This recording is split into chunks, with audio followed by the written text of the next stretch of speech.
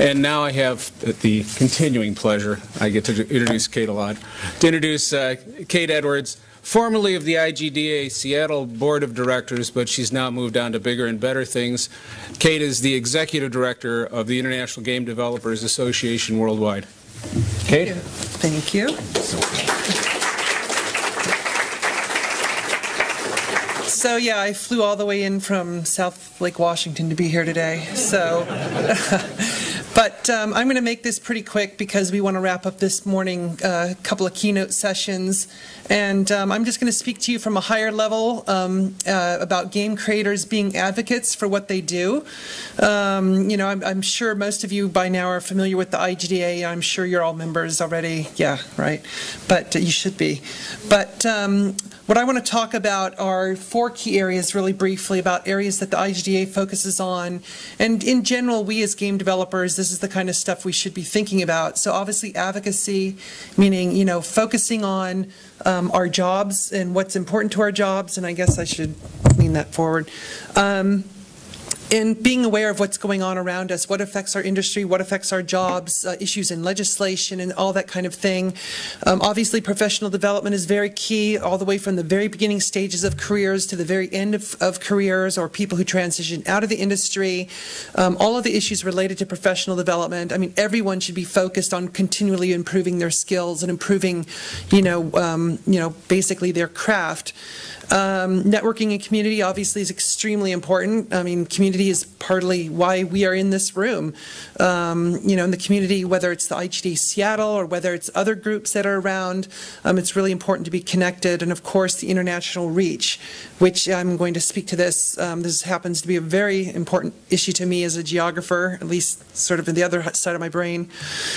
So we often hear about walled gardens, and you know, and this is just a graphic that doesn't have to do with the game industry necessarily, but you know, the walled garden approach, I sometimes look at the game industry as being something like this, where we are in a garden of our own making, where we are wandering around within our own walls, kind of a little bit somewhat oblivious to what's going on outside. Not oblivious because we don't know, it's oblivious because, at least in my view, being in this position in particular, hearing a lot of feedback from game developers all over the place, is that they just don't care what's going on outside the wall necessarily. So we're going to make our games and just keep checking them over the wall and have the dollars come flying back over. So let's talk about a few issues that, you know, this issue, you know, obviously over the last several months following the Newtown incident, it reignited the issue about violence in video games and the whole debates going on around it. You know, we all know about the Vice President Biden's meeting in the White House, inviting the ESA and others to go there. You know, there's a very serious issue, obviously. Now, there's a lot of things, you know, behind this. I mean, if, you know, if in fact it was true that, you know, gun-related murders are related to video game violence, this is the trend line that we should be seeing across different countries. But the reality is, this is what it looks like. You know, since the introduction of video games and the spending per capita. So it's basically completely opposite of what the perception is out there. You know, now I know a lot of game developers rail against the ESRB folks here in the US. You've got Zero in Japan, you've got PEGI in Europe, you've got, you know, USK in Germany, and all these other rating boards across the world. And I know a lot of developer friends who are just like, oh, ESRB, we got to get this ready for them. And, you know, but, you know, you can look at it however you want, but I mean, the ESRB, if you don't know, was created by the Entertainment Software Association basically to self-police the industry, because if we don't self-police the industry, then what we get is this, is a bureaucracy that basically is determined to more or less legislate what is moral and what is ethical and what is, you know, what content should be or shouldn't be. They want this kind of thing to be on our games to make sure people are safe. You know, so that's kind of the direction that will very clearly go. All of this issue came up again post Newtown, the whole igniting about putting labels and warnings, all that kind of stuff. But a lot of game developers say, why should I care? Because the Supreme Court last year said that games are, you know, are allowed freedom of speech. They are an art form. so on and so forth. And so everyone's kind of glowing in that post-SCOTUS, moment, and happy that, we don't have to worry about it anymore. It's decided by the Supreme Court. But the reality is that it's decided in law. It's not decided in public opinion. It's not decided in the court of public perception. And the reality is that we are facing a huge misperception, as you know. Now, I do believe very firmly that with a lot of sociological changes that it will happen generationally. We will see changes over time.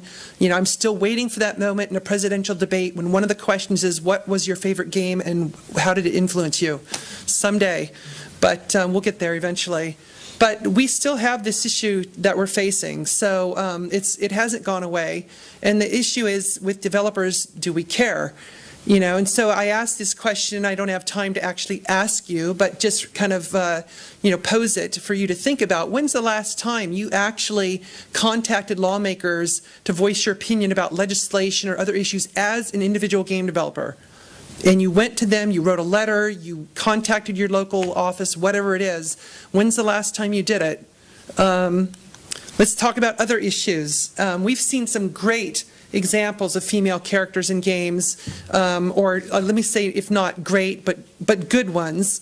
We've also seen ones that are, increasingly, maybe not so great. So, this is a continuing issue. We all know about this. We hear about it all the time, the issue of sexism, the issue of stereotyping. We see characters who have gone through changes, which some debate are better, some debate are still the same old thing. But when's the last time working on a game, if you were you saw something that one of the artists had created or a designer came up with an idea, when's the last time you raised a concern about it and said, I don't know if we should do that, or maybe we should try this instead, or do we need another white guy in that role? Can it be someone else? That kind of thing. All it takes is opening the mouth and voicing concern. We also know about issues. I'm sure a lot of you have seen this video. So you want to, you want to be in the game industry. It's pretty funny if you haven't seen it, or stuff like Game Dev Story, where very appropriately show the people in crunch mode on fire. And it's kind of a sad commentary because it's built into even game stuff like Game Dev Story because it's meant to be this is expected, this is what happens within the industry. But in reality, outside the game industry, it's called poor project management. And for some reason in the game industry, crunch mode is worn with a badge of honor. Like, oh, I remember crunch mode 2004 during Thanksgiving. That was awesome. And now, oh, my kid's 6 years old now. So, so when's the last time you experienced it on your job? I mean, is it expected in your workplace? Do you voice concerns or opinions about it? You raise the issue to management. This is a serious thing because we're talking about quality of life, and we all want to attain a certain quality of life that doesn't drive us into the ground by the time we're, not even halfway to a midlife crisis. So, that's one of the things we have to be thinking about, stepping back and saying, I love my work, I love it to death, but I don't want to have it put me to death. So, and of course we have community. We all love getting together with fellow developers and communing with one another. And, it's really important. It's vital. Every industry has this kind of camaraderie, and we love it. Mentorships are very important as well. And so, when's the last time you mentored someone who's been in the industry for a while? Or if someone approached you and said, hey, can you help me with this? No, I'm too busy, I'm sorry. Or sought out a mentor if you feel like you want to improve your skills or find a different angle to be in the industry. There's a lot of people out there with a tremendous amount of knowledge. Or attended an IGDA chapter meeting or even other meetings that are around that are not necessarily IGDA, and just, be there and commune with others. Of course, most of us, you probably can't because you're in crunch mode. But, or help the student or colleague with some advice, or a student comes with, hey, I would love to get into the game industry, what should I do? I mean, I'm sure most professionals have heard that. I'm sure most students have asked that question. But, some people I've seen tend to just like, oh, geez, not another question from a student. It's like, yeah, but you were one of those one day, you know. And so it's just like just trying to pass it on and pay it forward. Oh, sorry, that was my questions. Okay, so another issue is about the international angle. So, you know, the game industry future, whether we like it or not, or realize it or not, is global. So this is kind of speaking more to my background as a geographer and all that, so I got to put a plug in here. But localization roughly accounts for about 50% of the global industry's revenue. It comes from localized versions of your games. So PricewaterhouseCoopers, every year they do projections on where the game industry is heading, and I know others do it as well, but this is just one example. But, you know, they're showing still, you know, growth that's happening. Most all of this growth is happening outside North America. You know, we're seeing that you can see there from the chart from, you know, 2007 to a couple years from now, the industry revenue has doubled, basically doubled for where it used to be in 2007. So that's pretty significant. But like I said, a lot of this growth is occurring outside the United States. On some individual game developer companies, publishers, their local revenue can vary anywhere from like a third of their total revenue, even as high as 70% of their total revenue comes just from localization. You know, so they made a couple games, but then they localized it into FIGs. Everyone knows what FIGs is, right? French, Italian, German, Spanish. Then often Japanese, Chinese, Russian, Eastern European languages. That's a lot of revenue. So basically, the bottom line is designing for a global audience is not an option. That is what you do. You design content for global consumption these days, because we all know the reality. It's like when you put your stuff out there, it's everywhere instantly. You know, that's the reality. Now, whether or not you realize that or care is irrelevant, because they will care, and they will, you know, they may want your game, or they might find something in your game that's a problem, like some of the cultural issues that happen, like historical issues. If you're putting this kind of stuff in your game, you may want to do a little bit more research about it, using religious issues, ethnic or nationalities, the issues of inclusion, exclusion. That also goes for gender and stereotyping, and cultural friction between markets, like you're selling a game in Korea that happens to piss off people in Japan or China, and you might have an issue on your hands, because then people in China and Japan may not buy your game, because now you've only made friends with Korea.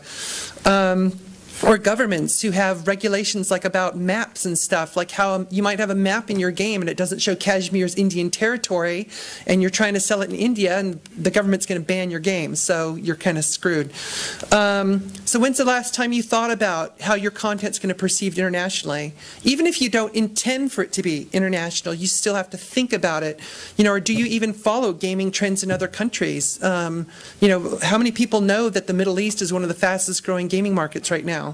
It's accelerating quite quickly.